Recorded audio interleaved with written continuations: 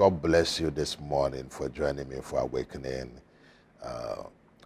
to Greatness Devotional. I really believe that this is the moment God wants you to come to the realization of the great potential that He's invested in you, that you don't just go through life going through the rituals of activities without recognizing the reason for your existence, the significance of why you are here on earth. That as long as you are breathing, you have not finished your purpose yet. There's something that God has ordained for you to do. And every morning I want you to be awakened to such greatness, to know that no matter your circumstance yesterday and what you've been through in the past, today is another day. It's a clean slate. You have to know that the Bible says His mercies are new every morning. So as you have come today, we are going to set ourselves on the right pace. We are going to find out what it's going to take for us to be successful today by the measurement of heaven, not just here on earth. To recognize that we have everything we need to be able to achieve whatever we want in God. And so we need to really come to that understanding that all things are possible. If you are distressed, confused, tired of being tired, overwhelmed with your circumstance, you want to throw in the towel, don't do that yet. Because when all is said and done, God is going to show up. You're going to have an encounter with God today, and He's going to give you that understanding that it's not over yet as long as you breathe, as long as you are alive, as long as you woke up. There is the potential to literally unleash your greatness that has been dormant in your mediocrity. It's time for you to know there's excellence in you. Something good is about to happen to you. Now, before we get into God's word, I will always want us to acknowledge our God and give Him the due reverence, the due glory, because He is worthy to be praised. So I don't want you to just listen or watch me. I want you to participate. I want you to engage. I want you to know that God is with you. So lift up your voice wherever you are. Let's begin to acknowledge God, bless Him, magnify Him, adore Him. For without Him, we can't do anything. Father, we bless you this morning. We give you glory, we give you honor, we give you adoration. We extol thee. Hallelujah. Glory, glory, glory. Thank you, Jesus. Le maleka da baso kotondore basia. Le breki yalla bazon kontore de basekete. Thank you, Jesus. Father, we bless you as we come this morning. We acknowledge you as our Father in heaven. We recognize that you are the King of glory. You have a kingdom, and we magnify you. We thank you that we are the children of the King. We are also part of your kingdom. Today we ask you, Abba Father, to give us your kingdom, and we receive. We ask your Spirit to take absolute control, have your way with us, that everything that is said and done will glorify your name. We give you all the praise and glory and honor and adoration. Even as we get into God, so open our eyes to behold Jesus and be transformed. Let your word be cleansing into our lives. Let it be help to our flesh. And let the light of God break forth out of your word and disperse every darkness, breaking the shackles of the enemy. And we pray that healing, deliverance, and prophetic directions will be released this morning. And Father, we thank you. Today we bind every satanic, diabolical agenda.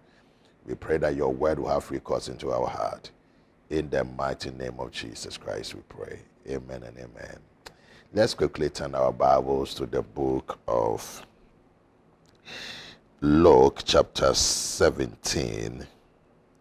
Luke chapter 17. I'm going to read from verse 12. Luke chapter 17, verse 12. The Bible says, "And as he entered into a certain village, there met him 10 men that were lepers, which stood afar off.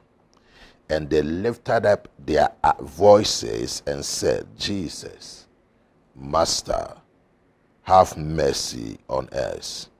And when he saw them, he said unto them, Go show yourself unto the priest. And it came to pass that as they went, they were cleansed." Father, we thank you for the reading of your word. Amen. We see this narrative about Jesus Christ entering into a city, and he was met with 10 lepers. And these lepers were outside of the city. The Bible declares that they cried unto Jesus, says, have mercy on us, Master. That means they recognized that he was the Messiah. They recognized who he was, and they pleaded with him to at least help them. They didn't describe the state in which they needed help, because I think they could not bring themselves to believe for complete healing of leprosy. It was not done at that time yet. It was an improbable task, something that could not be done. Doctors could not fix it, and because of the law, they had to be thrown out of the city. They lost their heritage, they lost their religious ability to go to the gathering of the saints, the gathering of believers at that time. They lost their properties, everything about who they are. They lost it because of their leprosy. Because at that time, if you're a leper, you are not allowed to stay in the city. You are ostracized. You are rejected by family. They had to literally put you out because you're unclean. And so you see these people who are living their life outside of the city, outside of the scope of the blessings of the inheritance of Israel. They are not able to have fellowship and intimacy with God even as they go to the tabernacle or the temple. And so we see these things going on, and they see Jesus and say, Lord, have mercy on us. Jesus, looking unto them, says to them, go and show yourself to the priest. Now, at that time, when you are a leper, you believe that you've been healed, you recovered from the leprosy. The only person who is able to examine you and to receive you back to civilization, to the community, is the priest. And so when Jesus says to them, go and show yourself to the priest, he is making them aware that they are healed. Because the only way you are going to show yourself to the priest is when you are healed. Because if you come to the city, you were not healed and you entered into the city, you are immediately stoned to death. That was the law, that was the judgment, so that you don't just come into the city assuming that you are healed without proof. But the only person who is able to now restore you back to the community is the priest. He has to examine you, look at the evidence, look at your body and examine and find out if there's nothing wrong, then you will be received back to the community. And so when Jesus says to them, go and show yourself to the priest, he's saying to them that they are healed. Interestingly enough, when Jesus said, go and show yourself to the priest, nothing obviously happened. He had made a declaration, a prophetic declaration to them, you are healed. But nothing happened at the moment.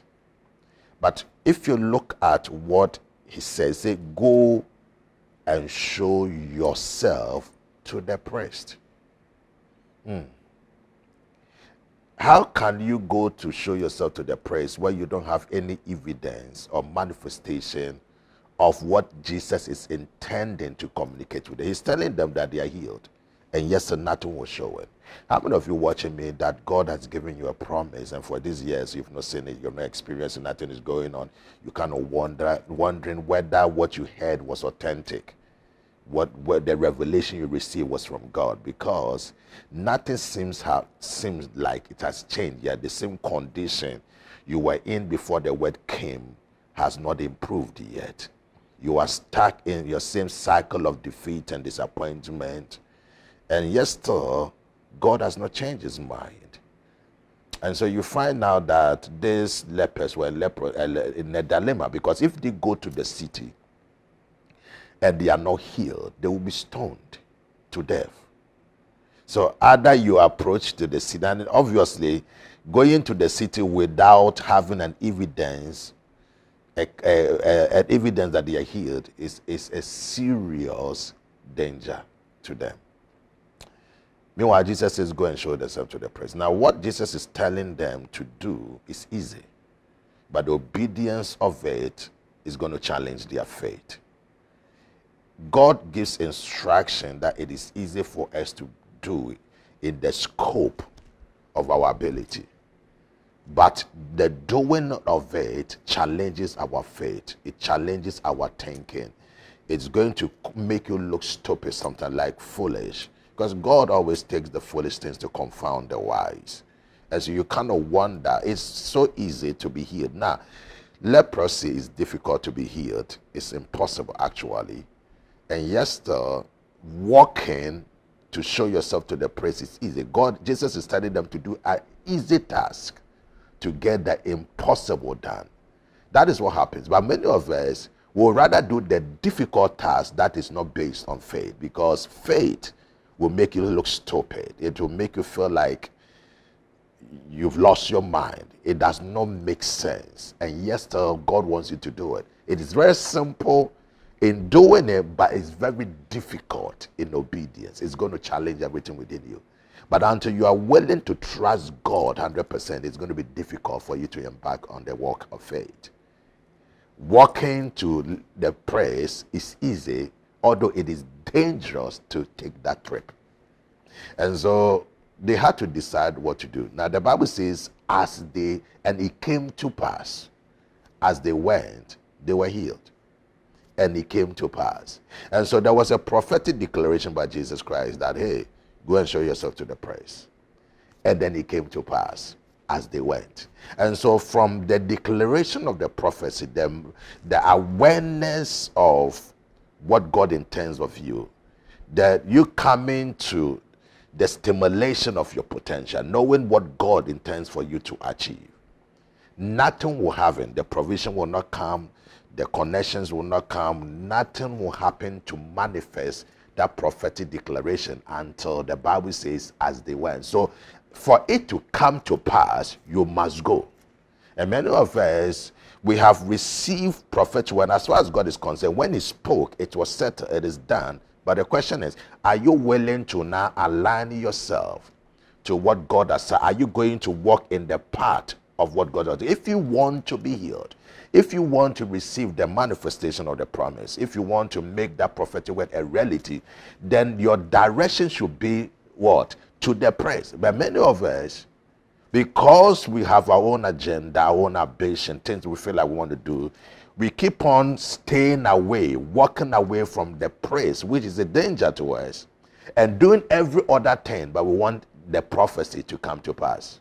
We want to achieve the greatness God has promised, but we don't embark on the journey. We don't go to the praise. We want to do everything, but what exactly God has told you to do, we don't do. So it makes our life, things are delayed, things are procrastinated, our hope is deferred, things are not happening as God promised, and then we now begin to blame God. You said this thing, you declared this thing, and it's not happening. Have you gone to see your priest? The place that God wants you to be, are you there? Many of us are dislocated from the place of obedience, but we want the blessings of obedience. Many of us are deliberately living a lifestyle of rebellion, and yes, we want the favor of God. Many of us are in the wrong churches, in the wrong mentorship. We are staying in the wrong, we are literally submitted to the wrong pastors. We are in the wrong city. We are in the wrong place. And yes, we want the blessings of God. God spoke to Abraham, if you don't move from where you are and move from your family, your native land, and go to a city, I will show you. That is the place I'm going to bless you. So we need to understand that God blesses the obedient, not the religious person who is sacrificing but not obedient to God's word. So the Bible says, as they went, they were healed. Where did they go? They went to see the priest. Now it did not, the Bible does not tell us that immediately they were healed as they went. So we don't know how close they were to the city, how close they were to the priest. And as they went, something happened. So you need to understand, this morning, there are things that God expects you to do for you to be successful. There is a praise, your ultimate aim, your goal, your destination that you need to go to. There are some people you need to see, people you need to talk, people you need to call. There are places you have to go. Being led by the Spirit, you will know. Now, the priest is the only person who can declare you healed. For the result that you're looking for, there's only one person who can help you. There is a target place. If you want money, you need to make sure that you're in the right target market. If you want the right relationship, what kind of group of people can you be in there to be able to meet the right person? So you have to understand, whatever you are trying to get to, whatever you're trying to achieve, there is a destination for its achievement. You cannot say you want to be declared healed in the community, to be restored to the community, and don't go and see the praise of the community. So you have to ask yourself, for what you want to achieve, what is the praise that can literally put you in position for you to be able to access it?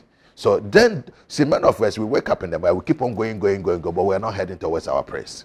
And so we are not getting the result. Whatever you really want to achieve is possible if only you obey God and go and see your praise. There is a praise for everything that God has ordained for you to receive. And so the Bible says, as they went, it came to pass that as they went, it came to pass that they were healed. So what do? You find out what you want to achieve, what you want to restore, what you are trying to, your expectation. You find out the praise that you are supposed to connect to.